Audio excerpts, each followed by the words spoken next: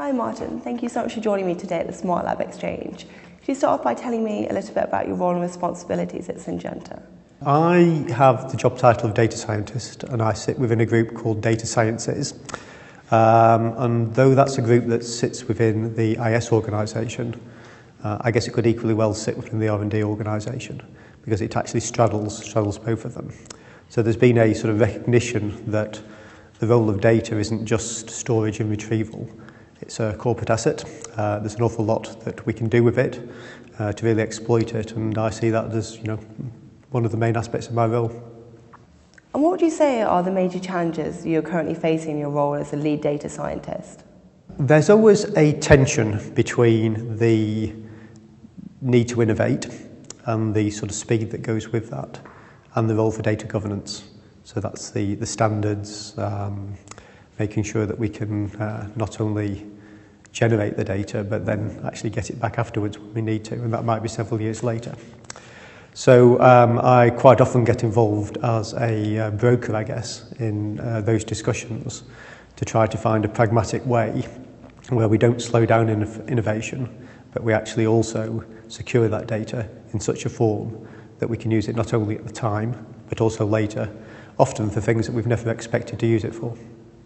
At this year's exchange, you will be participating in the panel discussion Debating Data Management. Why is it so important for agrochemical companies to address the issue of handling scientific data? We generate a huge amount of data, and not only is the data volume huge, also its diversity is huge.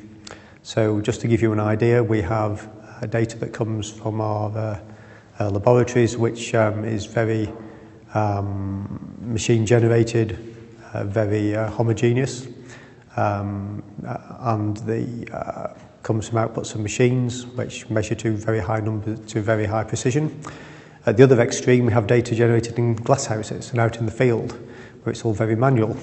There's a lot of interpretation, and quite often we want to hold comments against that. So data is very diverse. So it's quite a challenge to actually bring all that together, particularly when there are so many different ways of describing the same thing that you're looking at. So one of the key challenges for us is to make sure that we have enough standardization in the data that we can actually say that these two pieces of the data are actually talking about the same thing. And Martin, I understand that data organization and semantic querying are important considerations for you at Syngenta. What are the options available to you in the next 12 months to address these issues? So semantics is becoming increasingly important. It's widely recognised that even though we as a global organisation all ostensibly speak the same language, the subtleties in the interpretation of that when it's applied to data can vary significantly. So in an analysis I did fairly recently, we looked at one of our key concepts, which is the concept of corn, very important in the agrochemical industry. And we have at least 6 different meanings of what corn actually means.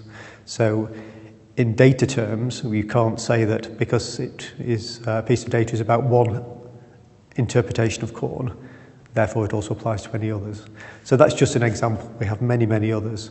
And semantically being able to work out which aspect of a particular term you're looking at is actually extremely important to us. And finally, how do you see laboratory informatics evolving generally in the next few years, and what will this mean for your company? I see particularly the richness of the data stream increasing significantly. So I guess in the past we've dealt very much with numbers and character codes and the like, but I'm expecting to see much more in terms of images, so very rich data, and also video. So just as an example, if we are looking at the effect of a chemical on an insect, recording whether it's alive or dead is just a number. But if we're looking at maybe sublethal effects, that's maybe something that we would actually want to capture by time-lapse photography, for instance. So that sort of thing suggests that our data is going to be much richer, therefore more of a challenge to hold, more of a challenge to interpret, and also more of a challenge to bring back when it's actually needed.